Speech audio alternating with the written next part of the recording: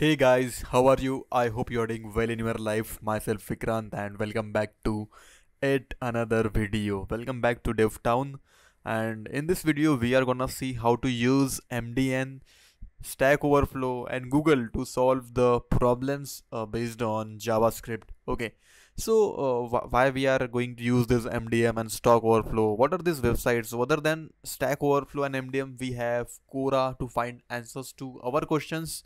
So how to do that? How to find the answer for the questions in JavaScript or in any other programming language? How to use these platforms properly? So that we are gonna see in this video.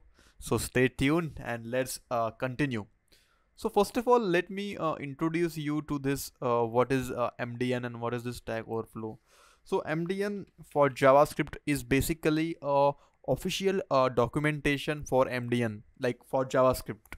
Okay, so you can see if you go to MDN web docs, so you can find one JavaScript related content is there. So JavaScript's whole documentation is there. So if you want to search for any minute details of JavaScript, you can just go on Google and search for the topic. So let's say I want to search for topics, let's say objects in JavaScript, and I can just simply type out MDN in front of that, and you can see it will redirect me. It will give me the link for object and it will open in my MDN docs. So you can see the whole detail of object is here, like what are objects, like its description, what are these object prototype properties, like all the properties of this object.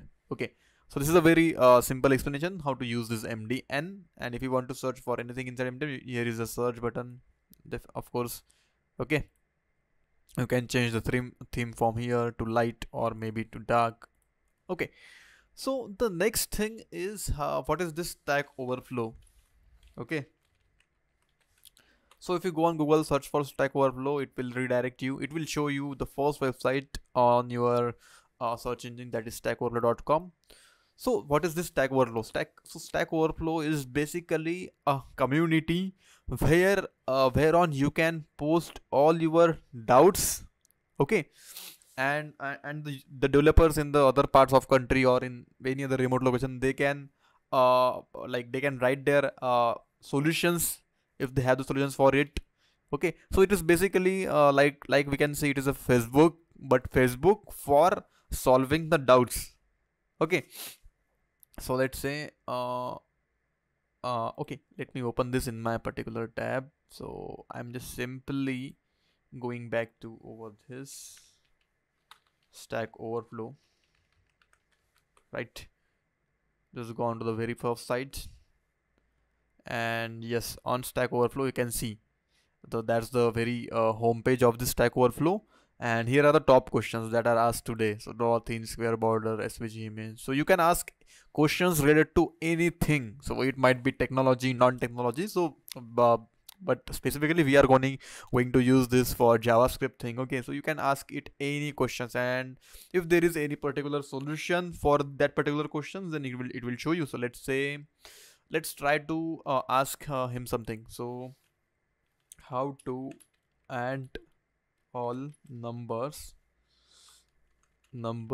in array, let's say, using JavaScript, right?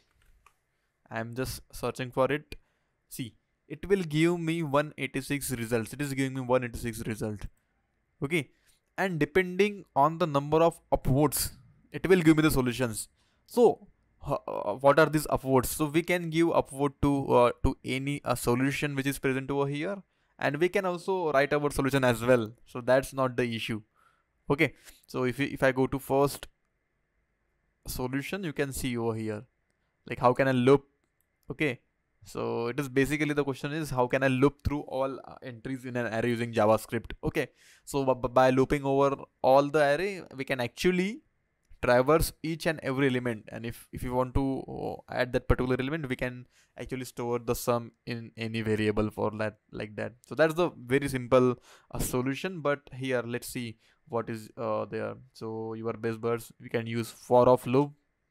Okay, so that's the very first use, and this is possible in ES5, right? So after the addition of ES5 in 2015, so this particular looping is possible, like const element of the array, and we can traverse each and every element. Okay, so we can see here also we can use this for each loop, and you can see here, someone has given the link of the MDN docs.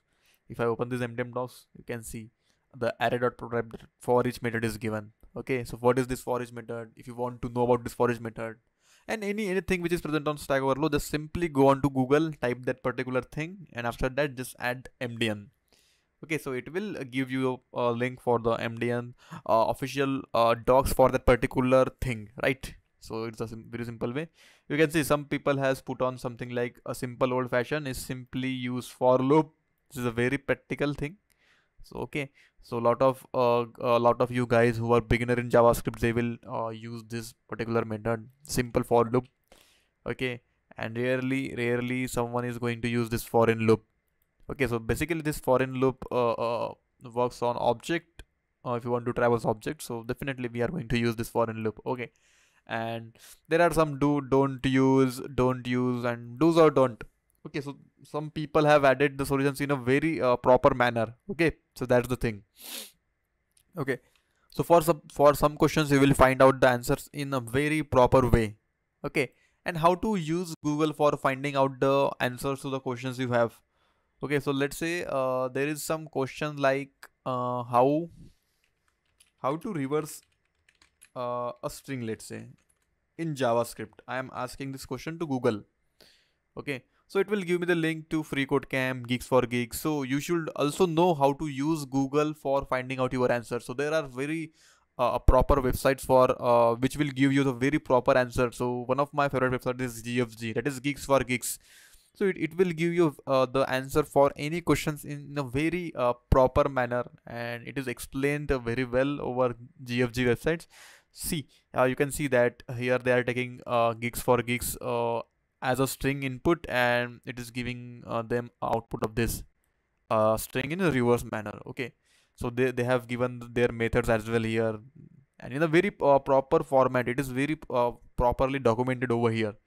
Okay, so if you want to search for any concept related thing, then go on to MDN. I will suggest to go on to MDN.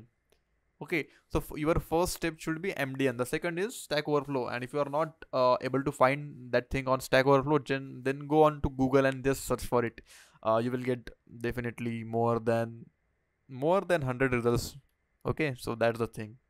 So you can see here it is showing me the method 1. What is it? It is saying me that check the input string. If it is empty or just one character, then we don't need to reverse it, or I can simply type that it is not a valid string, because if a string is having only one character, then it is not a string. It is, we can simply consider it as an alphabet, right? So the second second in line in first method is above condition is false, create an array. Okay, so we need to create an array, and we need to store that strings character in that particular array, and after that we need to reverse that particular array. Okay, so that's the very simple method. So here is the first condition they are assuming. After that, here is one empty array they are taking, and they are traversing over the array, and they are storing the values in the array from back to front, from last to first. In this way we are simply reversing the array, and they are just using this join method to join the array. Okay, so that's the thing. So here is second method. So you can see on Geeks for Geeks there are very proper methods and proper methods for one solution. Okay, so one solution can be solved by many other ways. So yes, GFG, I will suggest guys you to follow this site. Okay, so I think that is what I wanted you guys to know, like how to use this Google, Stack Overflow, MDN. Okay, so yes, you can use these things in this particular way, and I hope I am done with the video. I will see you guys in the next video. If you haven't checked out our web development series playlist, it is already live on our DevTown channel. Just go onto playlist and just bookmark it on your browser, so that you can find out that web development playlist whenever you turn on your browser. And with that, I am ending this video. Thank you so much guys for watching, and I will see you guys in the next video. Until then, goodbye.